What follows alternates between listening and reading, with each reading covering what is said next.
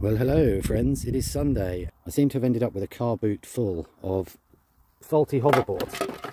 They're not exactly faulty because I've been assured all the motors are working. What the guy has obviously done is just after the battery. This is where the battery goes on the right hand side. I suppose you can ride it either way, but yeah, the battery goes in there and he's obviously taken all those. This is another one because they all have the batteries missing. Now, what he said to me was that there's a few in there that are really heavy and that the motors are more powerful, and this one seems a lot heavier, so I'm wondering if they're the more powerful motors. Anyway, in total there's 24 working motors. So greetings friends, it's Sunday and I want to get started on this hoverboard recycling project. I've got 12 hoverboards here, most of which have had one side taken off and this side still remains on each of them. So the first thing I'm going to do is, because I know these screws can be a bitch to get out, I'm going to lug a load of this in each of them where there's a screw, and then we'll leave it for 20 minutes and then we'll come back and start trying to take them apart.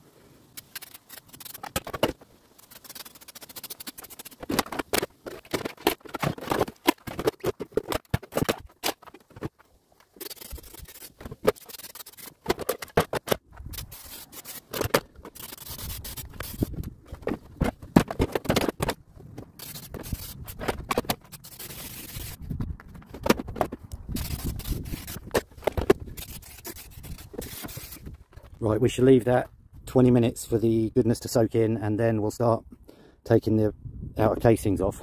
They are the three that didn't have any casing on them. The old wind turbines just started up, but we're not concentrating on that today. Sweet! Right, I've got a really good fast drill here, so let's try and do this. I'm just going to speed the whole thing up.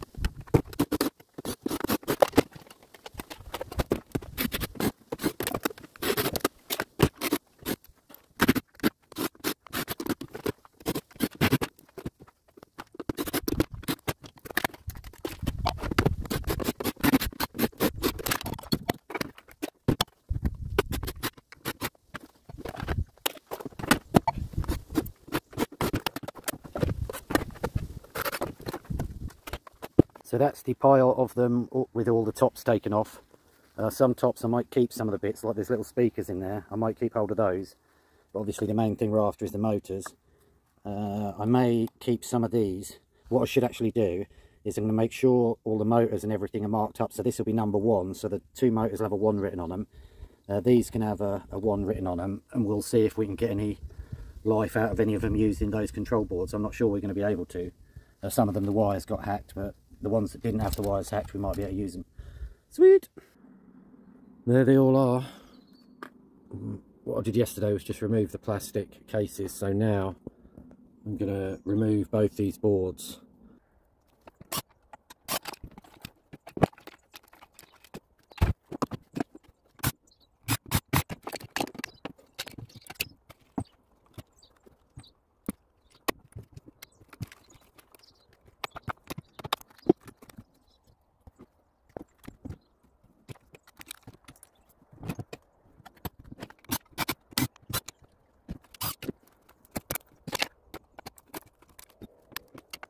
I've noticed this red one is a lot heavier than the others, so maybe it's got more powerful motors.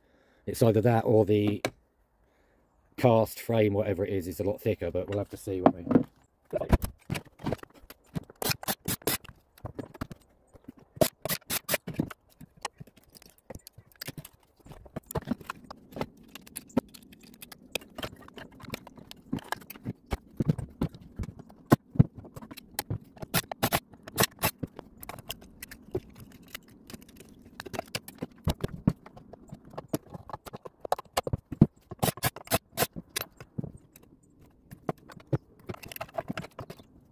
That's the first 5 done. Time for a break. What I'm going to do now is I'm going to take the motors out of these 5 that I've stripped the shell off, and then I can get rid of the cases. And that should be just these 4 bolts here. These will be more difficult to get out than the screws and may put up a bit of a fight.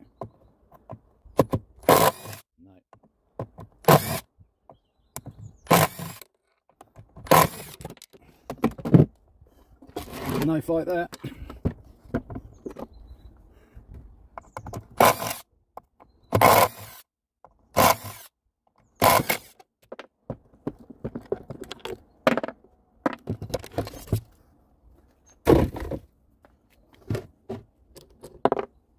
Obviously these are getting kept. What I've decided to do is number them so that I know that's an exact pair in case they get mixed up. So I'm just going to put a number 1 on each. This is the unit that feels heavier, so it'll be interesting to see if the motors are heavier.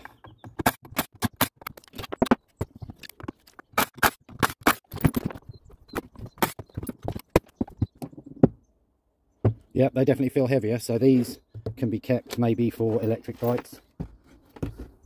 So I'm going to mark them 2H for heavy.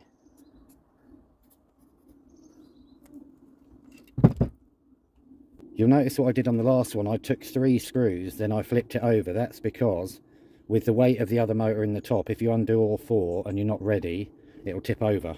I only did that because the other 2 were heavier, so I shouldn't have to do it on this one.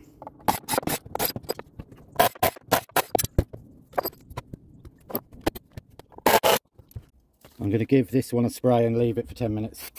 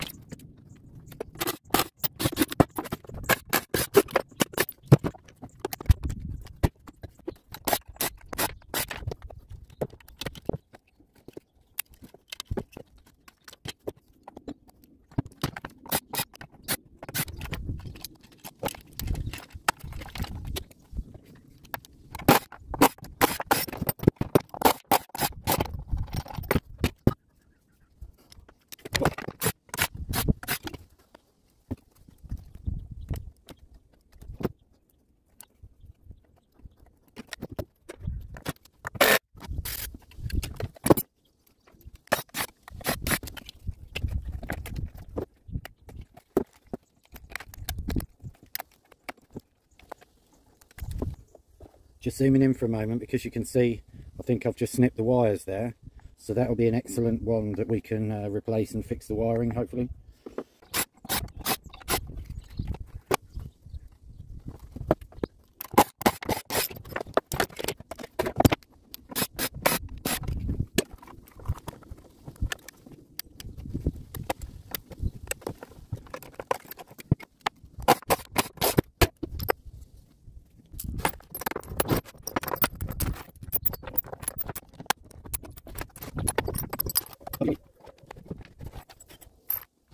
So we've got these which are in the dry and they're just going to soak into those bolts because they're obviously a complete nightmare.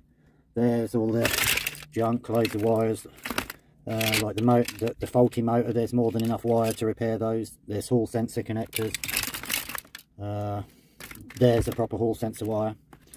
So yeah, let's just go look at the motors. So there's 7 motors there. I took one out of that one, and each of those have 2 in, so that's 7. There's all the motors, and they're all labelled up in pairs, as I said. And there's the knackered one. That's fine, we can fix that. A bit of a challenge. These screws are a complete pain in the arse to get off, so we'll have to deal with that. There's a couple more there because I didn't want to overload the shelf. So there's 17 in the shed, and then there's 7 outside. So we'll call that a day for now, and I'll definitely see you in the next video. Cheers.